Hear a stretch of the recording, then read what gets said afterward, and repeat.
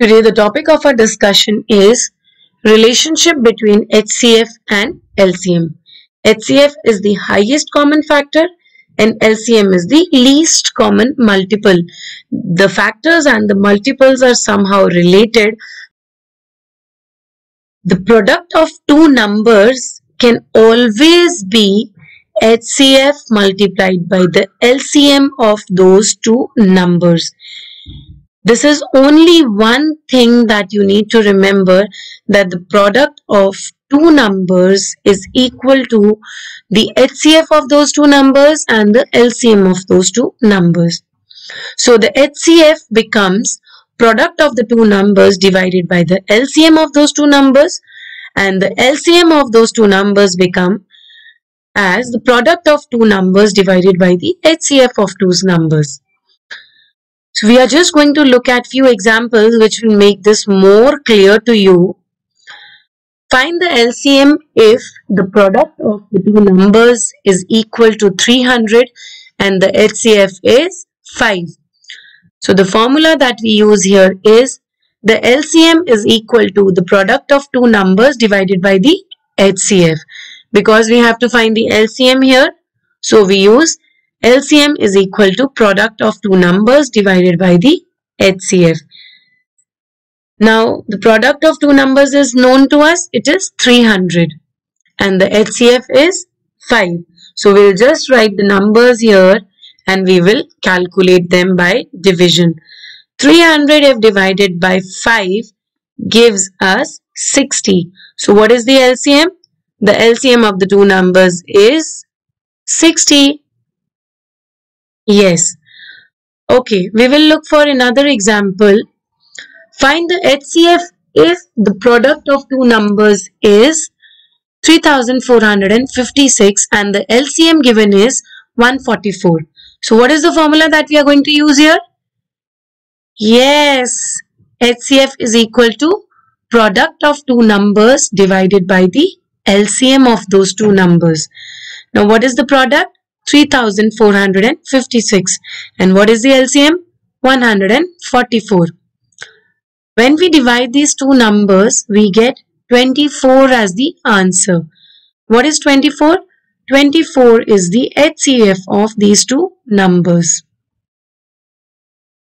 Now we have another question. The HCF and LCM of two numbers are 12 and 1080 respectively.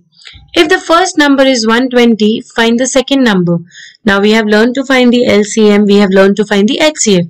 Now if one of the numbers is given and the HCF is known, LCM is known, how to find the second number?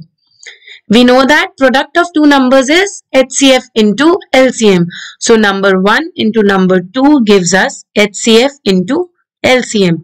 So we know that first number when multiplied with the second number will give us the HCF multiplied by the LCM, that is 12 multiplied by 1080. What is the first number here? 120. So we will just write 120 under the first number and second number we are yet to find. And when we multiply these two numbers, we get 12,960. Now what will happen to the left side first number? It will go to the right side and we will divide it by 120. So 12,960 when divided by 120 gives us 108. So what is 108? It's the second number. Hence the second number is 108. Okay, now we are going to look at one of the questions which is based on the same concept. There are 4 poles measuring 105 centimeter, 120 centimeter, 125 centimeter and 140 centimeter respectively.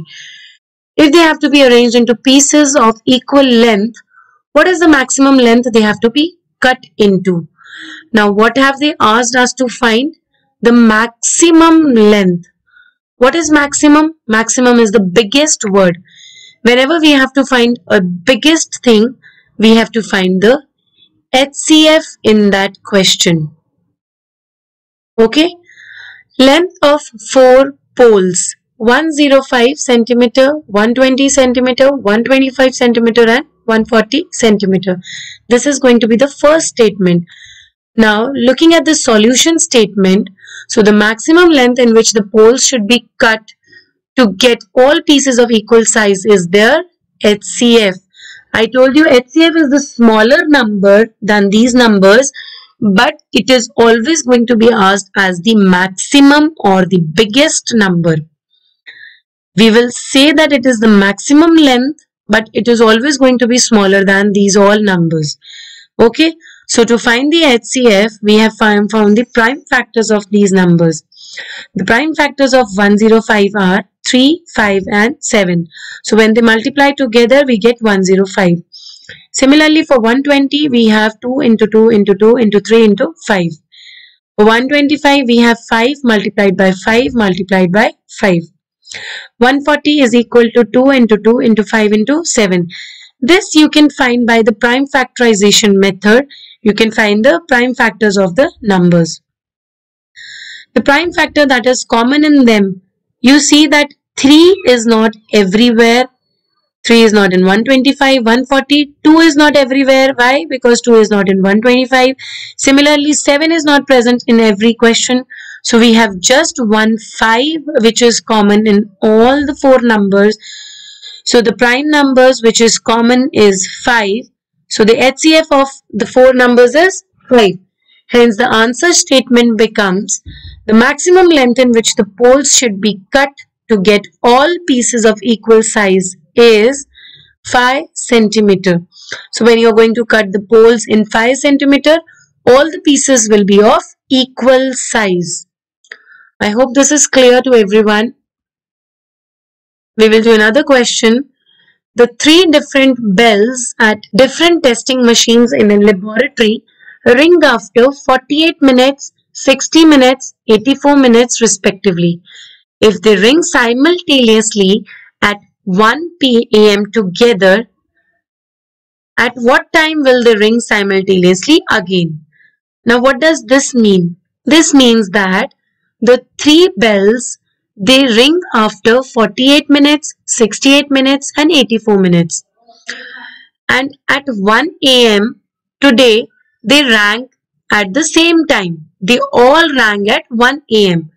Now after 1 a.m., when are they again going to ring together? So this is the question and this is how we are going to do it. The time taken by the 3 bells to ring will be 48 minutes, 60 minutes and 84 minutes. Now looking at the solution statement, so the time at which the bells will again ring after 1 a.m. will be given by the LCM of 48, 60 and 84. Why the LCM now? Now can we say that they are going to ring below 48 minutes, 60 minutes and 84 minutes? Can they ring before this time? No, they are going to take more time than 48, 60 and 84 minutes to ring together again. So when we have to find a bigger number than the numbers we are looking for, we always look at the least common multiple, that is the LCM. Now you can solve this using the long division method or maybe any other method that you find easy. Here I have used the long division method, so I'll explain it by that. The numbers 48, 60 and 84 taken together in the division method, they all are even numbers, so divided by 2. We get 24, 30 and 42 respectively. Again they are even numbers, so we divide by 2. Then 24 is an even number, we again divide it by 2 and the others we will carry down as it is. So 12 divided by 2 we get 6, but 15 and 21 are not divisible by 2, so 15 and 21 are written as the same. Now 6 is again divisible by 2, so we write 3 over here and 15 and 21 are carried as such. Now 3, 15 and 21, they all are divisible by 3. So 3 when divided by 3 I get a 1, 15 when divided by 3 I get a 5, 21 divided by 3 I get a 7. Now 5 is divisible by 5 while 7 is written as it is. Now next 7 is divisible by 7, so we get 1, 1, 1 as the quotient here. So we are not going to do anything else. These numbers in the pink color, these are the factors over here. Now When these factors are multiplied together, we get the least common multiple, that is 1680. Now these bells are going to ring after 1680 minutes after 1 a.m. Now, but we have to find the time here. So 1680 is not the answer. What are we going to do next? Hence, the time after which the three bells will ring will be 1680 minutes. Now, we are going to convert this minutes into hours because 1 hour is equals to 60 minutes. So, we divide 1680 by 60 and we get 28 hours. The three bells will ring after 28 hours after 1 a.m. So, when we add 28 hours to 1 a.m., we get 5 a.m. How 5 a.m.? 1 a.m. plus 24 hours will give us 1 a.m. on the next day.